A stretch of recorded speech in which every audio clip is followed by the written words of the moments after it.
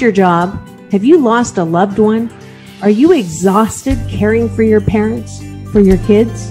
Well, you can find immediate relief when you read Sheila Mac's new #1 bestseller, Bootstraps and Bra Straps. It contains the Boots formula to move from rock bottom back into action in any situation, especially right now. If life has knocked you down, pick yourself up with Bootstraps and Bra Straps. Get your copy at www.sheilamac.com today. Are you ready for a reboot? Welcome to the Sheila Mac Show, reality at its finest. History reminds us those hit hardest often become the change makers. This year, we've all hit crazy economic, social, and emotional rock bottoms. We all get knocked down. Something hits globally, locally, personally. It affects our health, finances, our relationships. We have to recreate a business or career. Each show, Sheila and her special guest will be sharing their reboot stories, guiding you with real solutions to upgrade and up-level emotionally, mentally, physically, spiritually, and financially. Here on NBC's KCAA Radio, Mondays at 1 and Wednesdays at 7 p.m. Pacific Time. If you're ready to pull yourself up by the bootstraps and bra straps, enjoy a listen. Here's Sheila.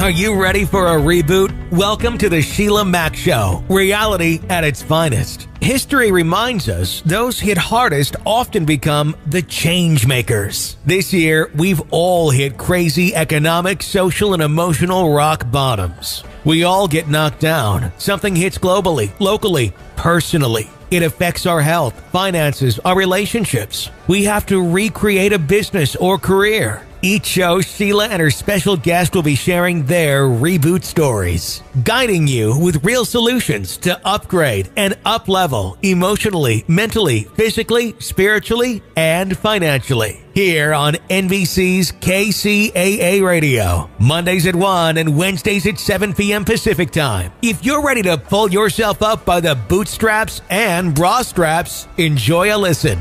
Here's Sheila.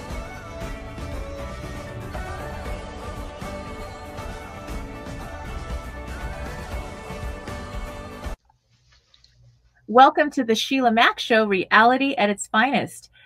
Here we have real people sharing real stories about ways you can rebuild, reinvent, and reboot your business and personal life on your terms. I'm your host, Sheila Mac, and today we have special guest Farhad Kardani. He is known as Coach Kardan, and he is based in Dubai, yet he also works in New York and a lot in Japan. His wife is from Japan and he has a 12-year-old, and he does a lot of training and has a big company in Dubai that works with leadership programs and leadership training. So today, one of my favorite leaders, Coach Kardan, is here to share his message and help you to rebuild and reboot your life. Welcome to the show, Coach Kardan.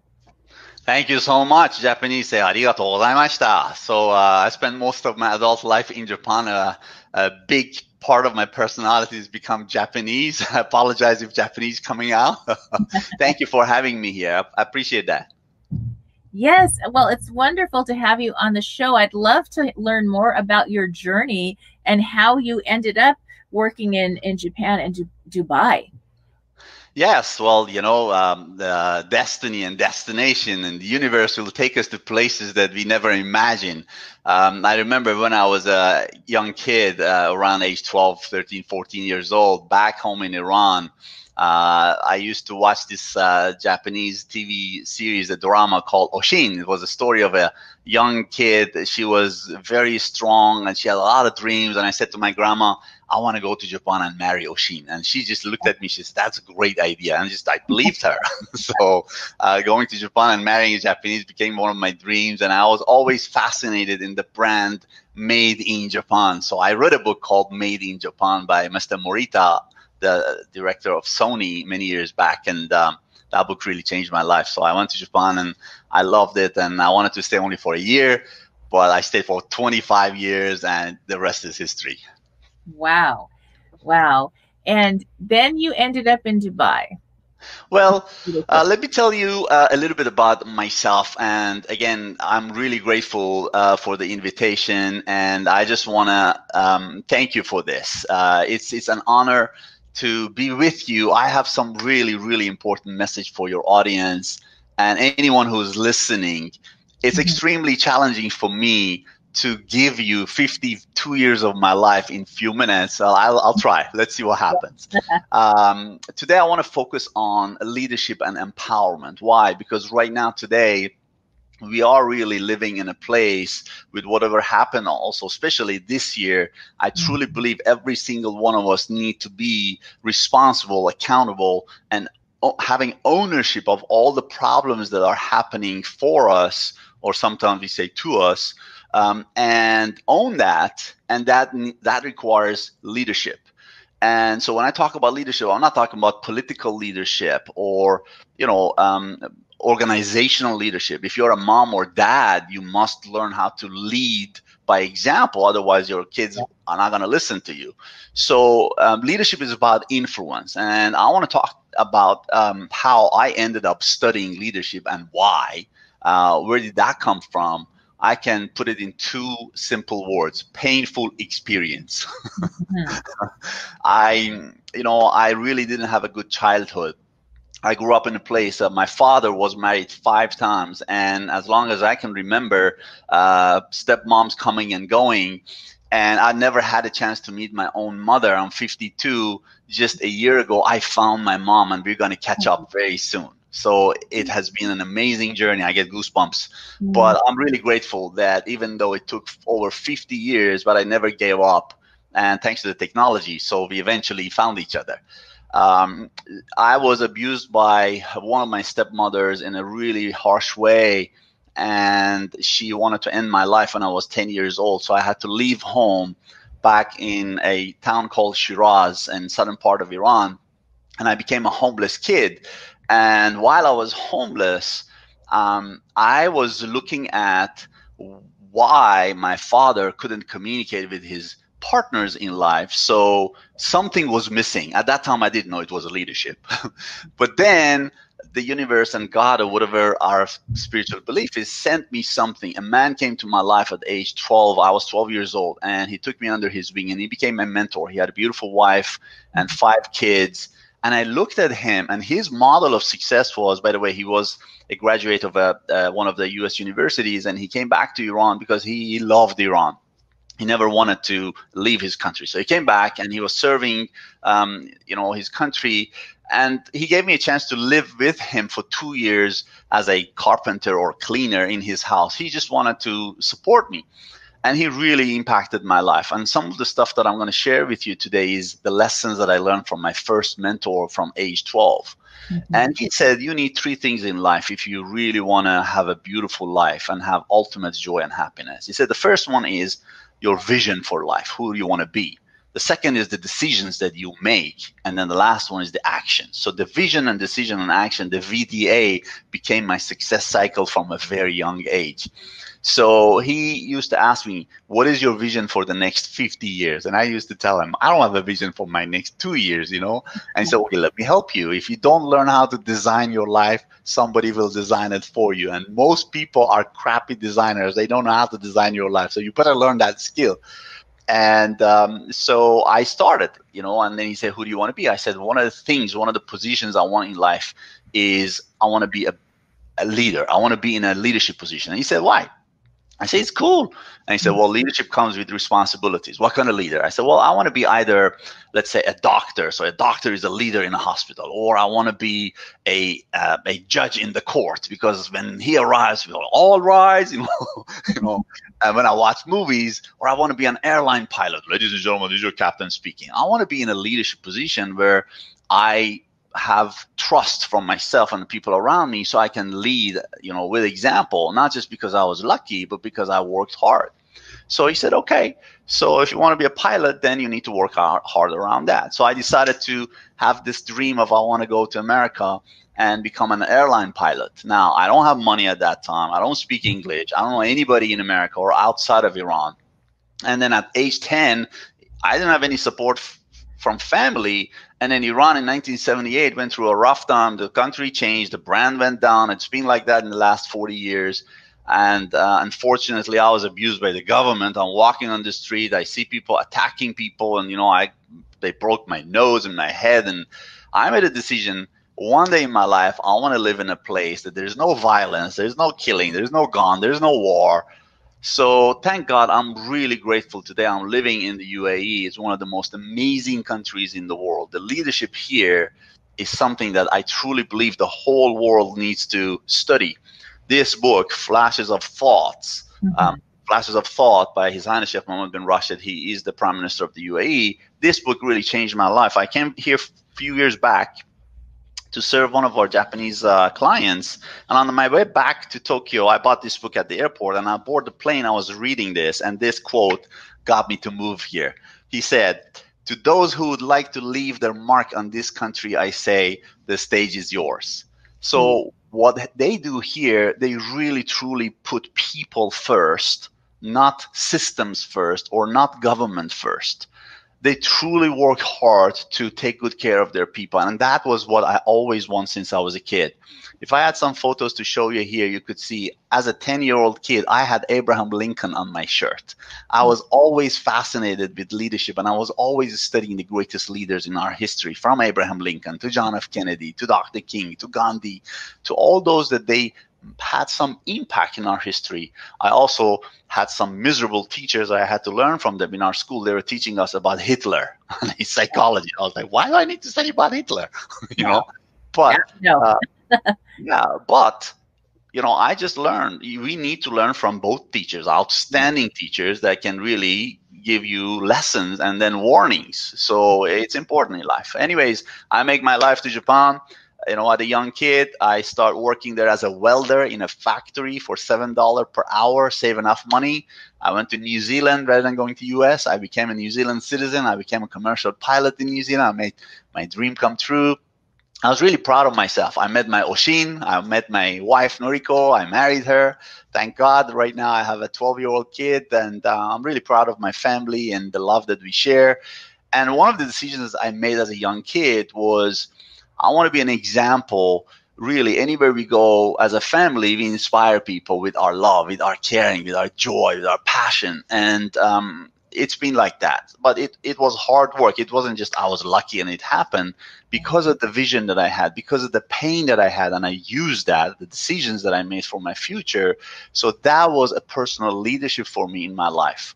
Now, again, when we moved from Tokyo to here, because I had a company back in Japan, and by the way, I have 2 best-selling books in Japanese. 25 years of my life experience in Japan got me to be in a position where I shifted from aviation after the 9/11 because the aviation world changed, and it was a really tough situation right there, even though I was a New Zealand citizen.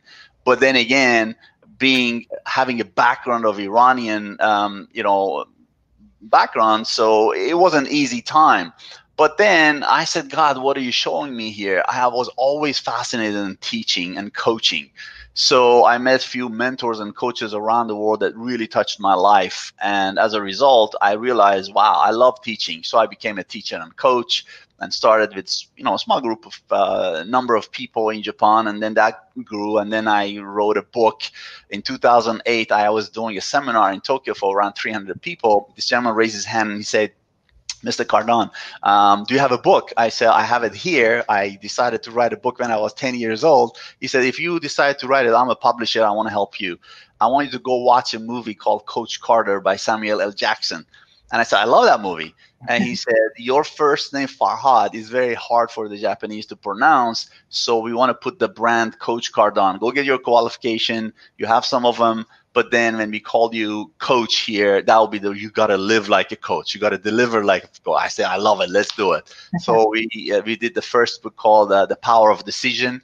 And I'm really grateful through that book. We reached and touched thousands of people.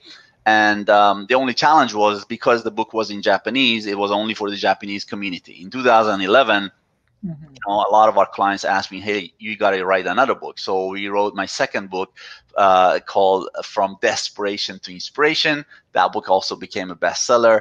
And that book led me to start working with corporate leaders, politicians, and athletes. So they start calling me, and I went in and, thank God, they made the result. I was just a guide, but I helped them to close the gap. And then in 2015-16, we moved to UAE. The universe brought us here, and my wife was happy to come and move here. And this is one of the best countries in the world. I'm really proud that I made that decision. I've been to over 40 countries, mix of 3 nationalities. Now, this year, we created a program for the Emiratis, for Arabs in this region, called Emirates Youth Leadership 2020. My goal was, how can we train 2020 young Emiratis to become better leaders for the future of their country? And one of the skills in leadership is public speaking, and they loved it. They needed it. We spent 14 months doing a research, and we created a program. I'm really proud of this program, and we are teaching it now. So Emirates Youth Leadership. That's a little bit about myself. Sorry, it took a little bit long. No, that's wonderful. And, I remember visiting Dubai many times. I would stay over when I was heading to India to do studies, and and I loved it there. I was with a group, with Tony Robbins' group, and so we were having a blast in Dubai, and it is a beautiful place to visit, and I imagine live. So that's incredible. And one of the things that is important that I found with my own 6 children, I adopted 3, and I have 3 of my own. They're grown now.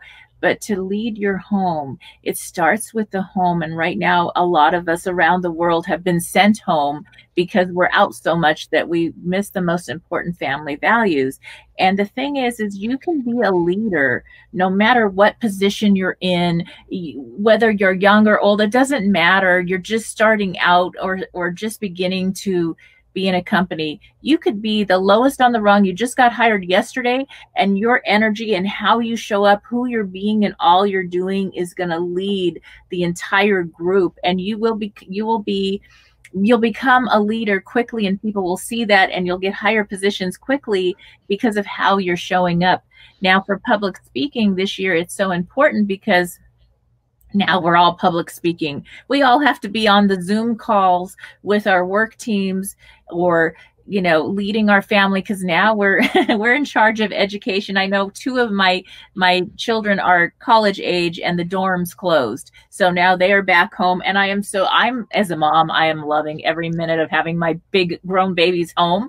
But it is difficult and it's different. So there's that, and it's important to remember to have fun, to lead with all that's going on. I think that the younger people, especially my kids' generation, I hear them talking with friends and everything, and they're looking at the history, and they're realizing how important learning history is, and that they are the leaders of the future, and they're making changes now.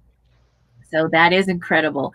I do recall back in the day, when Iran had the difficulty, and there was a big change in the government, because I had neighbors that moved over from there, and they literally they were very well to do in Iran, and then they moved over to our country, and they had nothing. They had to start over from scratch. In fact, I think I was the one that taught them English. So, and I was just this little kid, and it was one of those situations where I got to hear the real stories from real people, and we were friends. Now, they were really my grandparents' age back then, so they were very established. They were probably maybe in their 70s. So coming to a new country, and they managed to buy a home and rebuild and start a new business and all these beautiful things. In fact, when Philip passed away, I had Vala in my home with me for about 6 or 8 months until she ended up moving to Spain with one of her sons. But so we became family. And there's something beautiful about being able to connect with people from all over the world like you have. And now we have a chance. We don't even have to leave our homes to be able to connect with people all over the world in a new and different way and learn about how to do public speaking and talk with people so that they're listen to your incredible stories. So that's important. I'd love to hear more about some of your leadership training and public speaking programs. Sure. Yes, of course. Well, I prepared my whiteboard here. Hopefully, we can use that. We had other options of digital stuff, but I'm old school. So, a couple of things that I really learned from a very young age, and I'm using these principles in my own life, whether, again, as a father or as a teacher. But then again, it's very important that when we look at what's working, what's not working, I truly believe our personalities and our characters as a leader, who we become, is the first thing that we need to focus on. So who are we becoming every single day, and what personalities we want to have, and how we want to impact the people around us, but really starting from ourselves. Who do we want to be mentally? Who do we want to be emotionally? How strong do we want to be mentally? What kind of language patterns do we want to use to empower people? Who do we want to be physically? Who do we want to be spiritually? What is our spiritual division or spiritual practice every day, regardless of what we believe?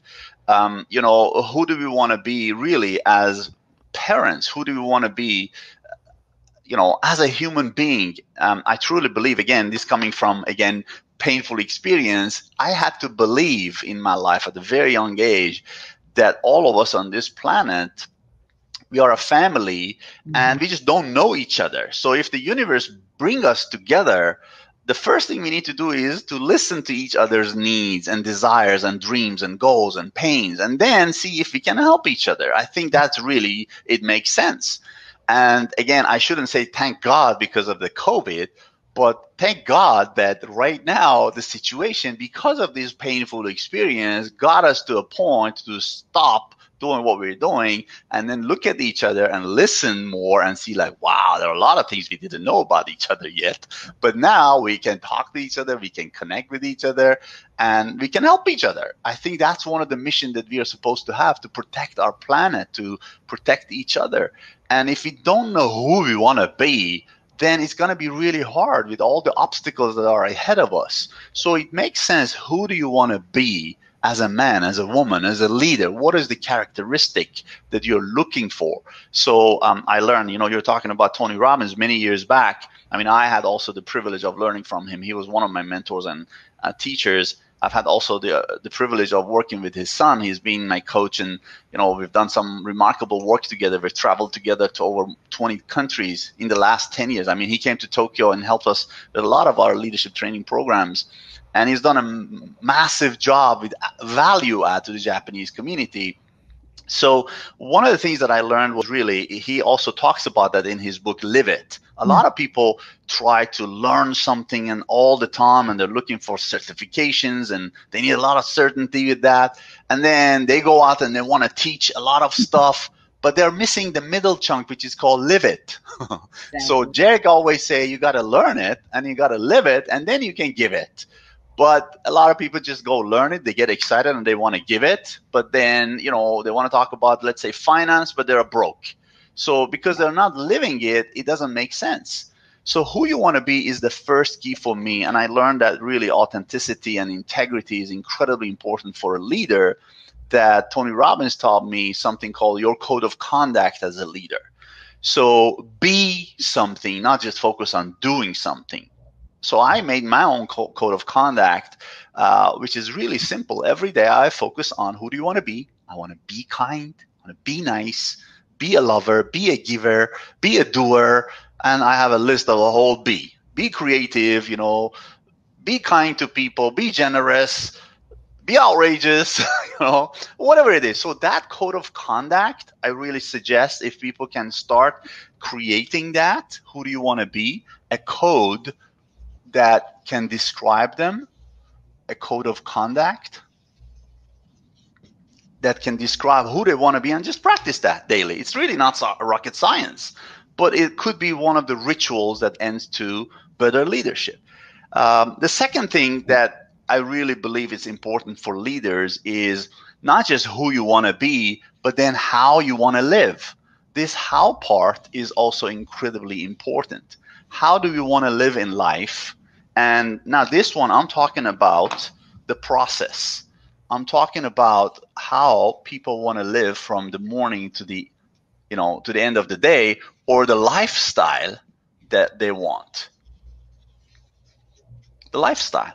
So you wake up from morning to night, and we get caught up with all the stuff that we're doing, and we forget about what process we want to have. What is our ideal day, the dream day? And if we don't design that, just we open our eyes, we are 50, 60, 70, 80, we look back and we see we only lived 1/10 of life. What happened? Because this wasn't a top priority. How do we want to live? So for leaders, again, one of the things I learned, again, out of painful experience of seeing bad leadership, was leaders are supposed to empower.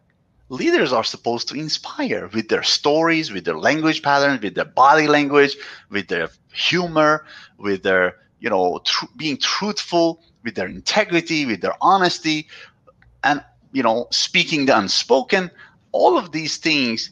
And you have to really have a style that people trust you when you do that. It's not an easy job. Otherwise, everybody will do it. So how you want to live is incredibly important, so you can become an example of possibility for others. And lastly is, what is it that you want to give back to the society? What is your contribution? What is your call for giving?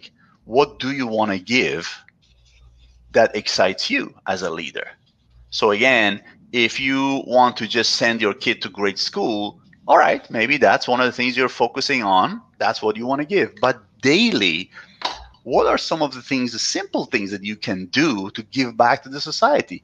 You're working in a building, you walk into an elevator in the morning. Maybe what you can give is simply look at people in the eye and say good morning with your love and with your attention, rather than just being on your phone all the time or not being present. Giving doesn't have to be a big chunk of money or making a huge difference in the world. It could be really simple step process to you be proud of what you're doing, what you're giving back. I mean, mine is very simple. Every single day, how can I appreciate and enjoy my life every day? And of course, how can I reach and touch at least one person, and help them to believe that they can do anything if they choose to. Right now, before we start this talk, I just get a message from a young Emirati girl. She's asking me, my husband and I, we want to move to Japan, and we need some guidance from you. And I said, while I'm waiting, let's rock. What do you need? So, and it was beautiful. I said, mission accomplished, even though I've done a lot more today, but it was kind of like a closing for me for today. And here we go. We have another one here. Right now it's 11:30 at night in Dubai.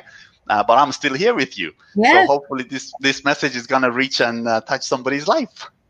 That is so wonderful. And thank you for being up late for us here in the United States. And this does get broadcast everywhere. So wherever you're listening, whatever time of the day, I do believe that whenever somebody comes on the show, whoever needs to hear this message is listening. And so that's how I go. And I do love what you have here. The who are you being? Now in my book, my first, the Be in the Boots formula is also being. It's who are you being in all you're doing. And I created this mantra about it's all about who I'm being in all I'm doing. And no matter if I'm, walking my puppy or cleaning my house or working with clients, having fun with family and friends, it's how I'm showing up that's going to be felt and experienced by everyone around me. And that makes all the difference. So I love all that you're doing. Now, do you have some pointers as far as for people that are now having to not be so shy and get online and get on the camera like we are right now and share and lead? So it's kind of public speaking in a different way, but a lot of people have had to do that and get over the fear of speaking and sharing as much now that this is the way a lot of companies have to be done. Yes. Sure. Well, my simple, I shouldn't call it advice, my simple maybe 1-point lesson would be, it's called arrow philosophy. Usually when we speak, there is an arrow. It's either towards us or towards our audience or listeners or the people that we are supposed to give something to. That's why we want to learn how to speak. Why? Because we either have a message we want to give, we have an initiative, an idea, a product or service, whatever it is, we want to give it to the society. We need to learn not to not what to do to give it to them. We need to learn how to give it to them, how to talk about that product or service. And that how part, a huge part of it is about emotional mastery, emotional fitness. And a simple key about emotional fitness is when we focus on ourselves, the arrow comes towards us. We just want to be loved and we don't want to feel like, oh, we are not enough. So, and that's our fear, as you know, major fears that we have. So we focus almost 70% of the time on ourselves. Do they love me? Is what I'm saying makes sense? I mean, look at their face. They're supposed to be like this, but they're like this. That means probably they don't like me. So you start having all these crappy conversations with yourself in your head. Of course, you're going to get nervous. So what I always say is, if there is a simple 3-step chunk in any presentation that people want to go through, which, by the way, right now, I mean, I'm sorry, I know our time is limited here. I'll make it very quick here. I highly suggest everyone to write a simple horizontal line in a piece of paper and then have one vertical line in the beginning and one vertical line at the end. And we call this your timeline presentation. Let me bring it closer so you can see that. So if you divide this to 3 simple chunks, and the first one, you call it your ID, as in identification, and the middle one as MC, as in your main contents, and the last one would be your R, which is the results that you're after. All you need to do really in the beginning, before you even hold your phone and want to start practicing how to do a 1-minute or 3-minute presentation, is have an outcome of this and tell yourself, what kind of results do I want for people from this 3 minutes, 5 minutes, whatever presentation it is? And it's usually all of these are the same. One of them, you want people to have fun. One of them is you want to add value to people. One of them is you want them to take some sort of action. One of them is you want them to maybe come back to you and repeatedly learn from you. And hopefully one of them is I want to earn some cash from my whatever I do. It eventually leads to money making. So if you come back from the end and you structure your presentation backwards, Stephen Covey used to say, begin with the end in mind. That's what exactly it is. Then once you know who your audience is, before you start, you prepare enough. You'll have a checklist. This is what I learned in flight school. You need to have a checklist of what you want to do. And then A stands for the after you finish, you need to check few things. How can I do maybe a follow-up if they need me? But then this is the easiest part, actually. If you have a 3 to 5 minute presentation, you can only spend around 1 minute in each of these, and you can talk about just one point. And then once you come to a place that you need to finish your presentation, then at the end, when you finish, you look back, you go like, wow, I got at least 3, 4 of these out of 5. But the ID part is where people need to really start working hard, which is building rapport with an audience and telling a simple story about their life and ups and downs. That's what exactly we did here. I told you about, 52 years of my life, how I could put it in a nutshell. I mean, having 2 books, it's extremely hard to tell you everything about my story. But all I need to tell you is some of the tough things that happened in my life. How did I use those experiences to make better decisions? So when people listen, they go like, wow, I am either like you. We call this the me too, creating the me too here. I am either like you or I want to be like you. Mm-hmm. So you empower people. And this is the part that a lot of leaders need to learn. And they're running away from this because they don't want to share their personal stories.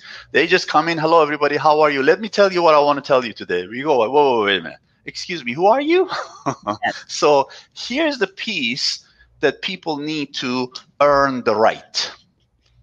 This earning the right is only coming from 2 things. What have you studied in life, and what is your life experience? And people want to know these 2. Now, if you talk about that a little bit, then they go like, oh, I better listen to him or her. Right. So hopefully this will help. But this is a structure of a leadership presentation that a lot of leaders, again, they spend a lot of time focusing on here. But honestly, these two chunks, the beginning and the end, is way more important than the lessons that you're going to teach. So I hope it helped. I love that. That is so true. And I know the other thing is you mentioned Tony and Jarek, and we've met, I think maybe at Tony's event, but definitely through Jarek's event is when I got to know you a little bit more and heard about your story and invited you onto the show. So it's important to also have people in your life, an incredible peer group, and continue to be a learner. So one of my other mantras is I'm a lifetime learner and a wisdom earner. And that is something we are fueling our minds with what we need instead of fueling with just the bad news or what's going wrong. Ask what's going right and how can I learn from other people's experience so I don't have to go through all those steps and I can get to mastery faster. And that makes all the difference. Yes, absolutely. Absolutely. So, you know, again, it's a journey. If you and I, we believe you're lifetime students, and I know we both have been through a lot of ups and downs in life. We allowed life to touch us, but never crush us. So that's the key. You want to be a great leader. You want to help other people. You need to really become mentally strong, emotionally fit, and make decisions that most people are, they want to avoid. But those are how we become a stronger version of ourselves, because we accept the problems, or we call them gifts. Right. And they are. Yes. And it's funny, when we find the gift in the problem part disappears. It just dissolves. Exactly. So, I mean, today I was talking to a gentleman. He was complaining about some of the challenges. I said to him, look, let's go back 3 years ago. 3 years ago, what you're talking about right now, it was your dream, right? He was like, yeah. I was like, so if I told you at that time you're going to have this, will you accept it? He said, absolutely. I said, sure. So now I'm telling you, it's a gift. He said, wow, I never thought about it that way. So our problems are really our gifts. We just need to have more quality of those problems rather than just focusing on the things that we don't want every day. And life will be different life. Yes. And I'd love to learn about your books. So you have books in Japanese right now. Yes. Well, one of my, outcomes and absolutely commitment because of this pandemic, I put really urgency more on it because, people keep asking me, hey, you learned your Japanese in 2 months. How did that happen? I tease them all the time. I say, well, that was me. But then I tell them, look, language or any learning experience always coming from two things, urgency and necessity. Urgency and necessity. When I was in Japan in 1990, I made up a story that if I don't learn this language in less than 2 months, they're going to kick me out of this country. So I bought myself a simple book called 30 Lessons in Japanese, 30 Days in Japanese. And then I used to learn just one simple lesson every day and then practice it in Japanese. Ohayou gozaimasu, konnichiwa, hai, hajimemashite, yoroshiku onegaishimasu. And then I modeled their language, not just language patterns, but the tone, the body language, how they move. And, in less than 2 months, I had a job interview for myself and two of my friends. I got a job. They gave me a home. They gave me a car. And it was like a dream. And not many people believed me, but it became really one of the things I've done that I'm proud of in my life. So learning a language, like anything else, is all about commitment. So I wanted to always write a book in English and not just making it a bestseller for the sake of being a bestseller, but I really wanted to reach as many people as possible, especially those that they are in leadership and management position, because they are not using their story. And I wanted to be an inspiration for them and tell them, look, when you tell your story, it's not just to make people feel sorry for you, but how can you inspire people? Because your success is either from inspiration or desperation. For me, it was more of a desperation, which, by the way, for a lot of people is like that. But they just want to hide it. Because they haven't been practicing it, it's not easy for them to do. Again, today, everybody has one of these. So hold it and practice a 1-minute presentation in each of these chunks. When you were a kid, the first 10 years of your life, what was the hardest thing that happened to you in your life that you really are not proud to talk about? But what did you learn from that experience, and how did you change, and who did you become because of that? I mean, for me, being homeless. But nobody believes me when I say I always enjoy the process. That's one of my major outcomes in life. I don't work so hard just for the result. I want to enjoy the process. How can I enjoy my life even if I'm homeless? You know. So my book, I'm planning by the next year, by the next 6 to 12 months, to really bring one of the most powerful books in the U.S. Because the U.S. is a powerful country. America has always been one of my dreams. I love America. I've been to America more than 20 times. And one of the things I want to do now is I want to write a book that could lead to be an Oscar-winning picture. And to do that, I am really committed. I'm very clear about what I want to do in the next 5 years with this movie and how many people I want to reach and touch. And there is a message in this movie really about accountability, leadership, ownership, and responsibility of who we are, how we can protect each other and love each other. It doesn't matter where we came from. You know, in old days, a lot of people used to point on me because of where I was born. I used to tell them, look, I am not Iran. I was born in Iran, you know.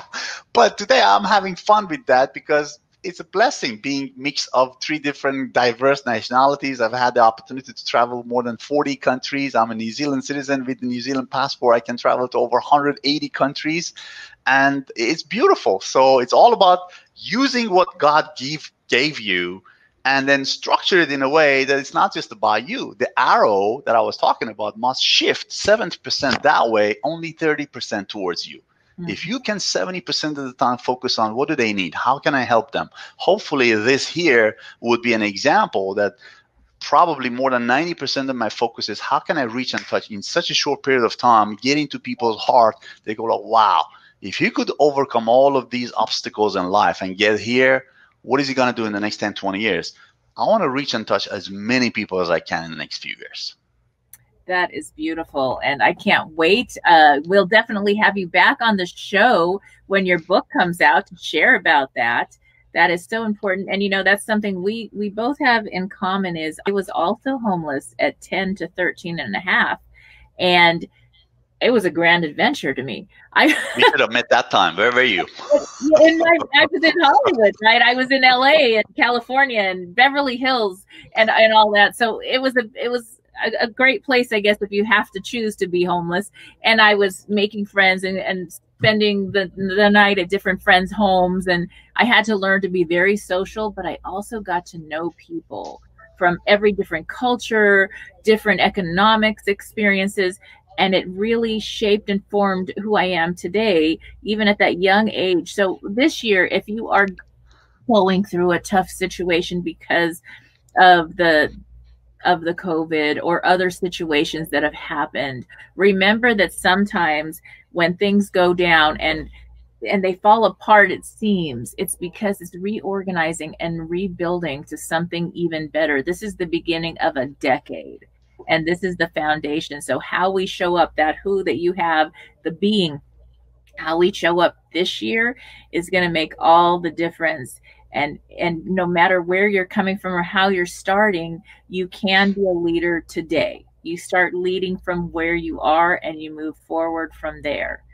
Absolutely. Absolutely. So, you know, I would love to get my hand on your book, actually read that book as well. It's a blessing. You have a book right now, and hopefully people get a chance to read that.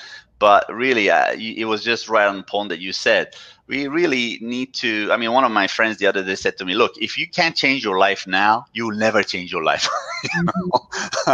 And he said, this is the best time because we never had this much pain in life that we couldn't even see each other, touch each other, smell each other, hug each other. It was taken away. Everything was taken away. But if you can really do something about that in this time, you're set for the rest of your life. You're going to be fine. So work as hard as you can right now in the next few months to maybe next couple of years. Mm-hmm. It's a beautiful opportunity. So that will be my final message for everyone.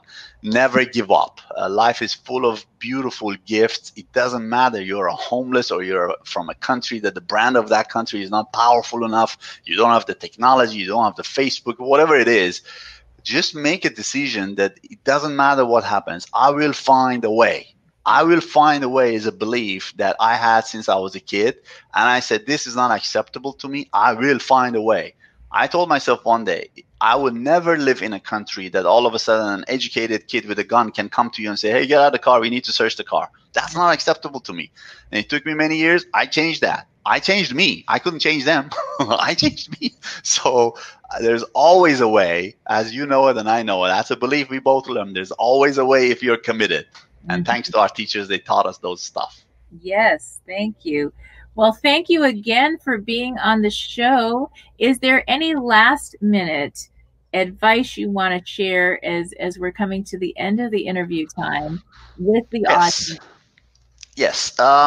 I think if you're talking most of your audience, if they are Americans, my friendly suggestion to my American friends here is be really grateful for your country and love your country. You are extremely lucky if you are born in that country, regardless of what's happening around the world, how the world is watching you, how the world is judging you. It doesn't matter. What matters is, who are you? Where was that page? Who are you as an American, and how much pride do you have? How proud are you as an American? If you're not an American and you're living in America right now, that's a different story. You might be worried about some of the stuff that is not happening yet, that you're living in a worriness. Go read Dale Carnegie's old book, Stop Worrying and Start Living.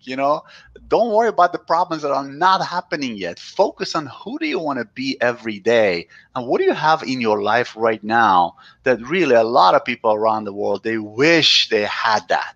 So if you're an American, you have an American passport, and you have a country that it's called the most powerful country in the world, be proud of that and use it. If you don't use it, you will lose it. I'm telling you, I'm speaking from experience. People many years back, before I was 10 years old, there was this beautiful country and power, all that. And then bad leadership cost people, and, people didn't appreciate what they had. They made some mistakes, and then that led them to, not being proud of a place that used to be really good. And, you never know they're going to get that back. It may never happen again. You never know. But let's see. But really, my last message is, who you are today, just love who you are, love yourself. Other people will love you too. How do you want to live every day? The process, start planning for that simply, stop doing some of the things that you're not happy with, step by step, small steps, and then start doing the things that you're proud of and doing. That'll be great. And then finally, really, if every single one of you can share one little story of your life, I promise you the world will be a better place. You are in that position already. So I'll send you my love and my respect and appreciation. Hopefully this message will reach your heart, and hopefully we'll get a chance one day to meet in real life. I love you and thank you. All right. Thank you so much. Okay. Bye, everyone. If you are just tuning in, this is NBC's Sheila Mac Show here on KCAA Radio, the station that leaves no listener behind. I'm your host, Sheila Mac, and I have some news for you. Yes, you. I'm celebrating my 3rd year now on the station, and will be expanding the show to a global network as well. You may now find the Sheila Mac Show on all major podcasting channels, and if you have not subscribed to my YouTube channel, all the episodes are now available for viewing there as well. And I'm asking you for a quick favor. If you like the show, please help support the spread of this reboot channel on YouTube as well. My goal is to help as many people as possible through our interesting times to rebuild, reinvent, and reboot your business and personal life. I also wanted to share a little bit more about how I got here, what I do now, and how designing a business career and life on your terms is more than possible at any age or stage in life. I am an enterprisingly forward-thinking consultant, show host, and best-selling author. But how did I get here?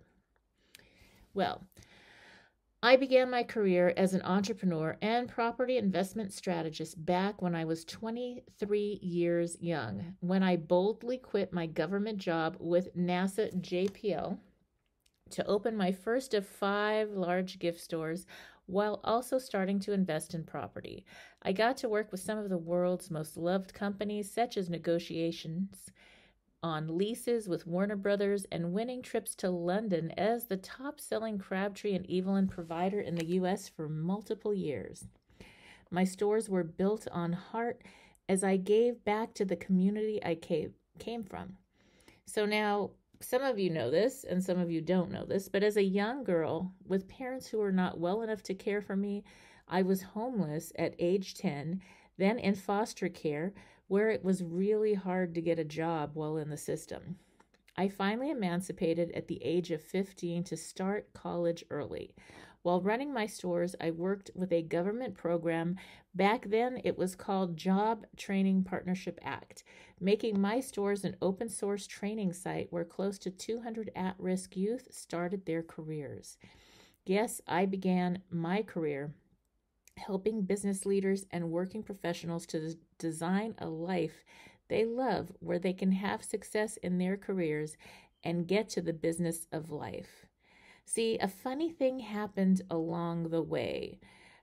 When I first opened my gift store, it was kind of crazy because I was this young upstart. That's what a lot of the store owners called me.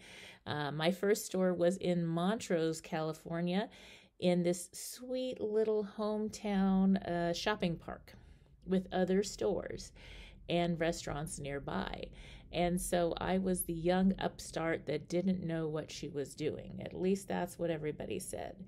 And I didn't really care what they said. At that age, you know, their opinion was like, I don't really care. So that was probably a really good thing because I stayed focused on what I needed to do. And I had negotiated to lease out a 5,000 square foot gift store that needed a lot of work, and I got free rent and for about 6 months, and I had to start making the rent, which was $5,000 a month, which was a lot of money back then, $1 a square foot. And so I had to learn and relearn. I finally did hire quite soon in the game. I did hire a marketing expert, branding expert, I guess back then. And that lady really helped me to figure things out when I first started. And when you first start a business, especially when you're young, it was like I had no idea what to do, but I needed to learn because my rent was going to start coming due every month. And over that time, I started having more success. I did crazy things like stayed open until almost midnight every night, along with the restaurants who were very close to my store, while everybody else closed shop at about 5 or 6 p.m. So I was making more money from the start, and I just really, my store was to help my kids, and the products I sold was whatever the community wanted. I sold lots of things to people in the entertainment industry. I worked with cruise ships. I worked with many different people in the community. And later on, the store owners actually came to me and asked me if I would consult them and help them. I actually started buying my other buildings because I didn't like the idea of paying rent for years and years and years and not building equity. So I did get my real estate license through that and invested and bought my other 4 store buildings. And lots of the other store owners worked with me, paid me to consult and help them do what I was doing. And I didn't really even know it was called consulting. I just knew how to figure it out, I guess. And so that's how I started my career. And now, you know, I raised 6 children, all that, and now they're grown. And so I get to come to work every day and do what I naturally do best as an enterprising and forward-thinking business leader.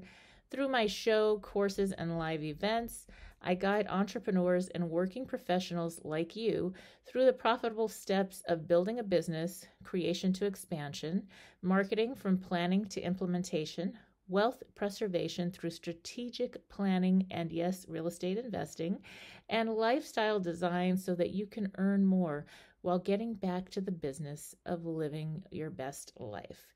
So I do invite you to tune in here to KCAA Radio and also I would really appreciate it if you went to my YouTube channel, Sheila Mac Show, and gave a subscribe and a listen to some of your favorite shows. And I do have some other exciting things, including a free gift to thank you.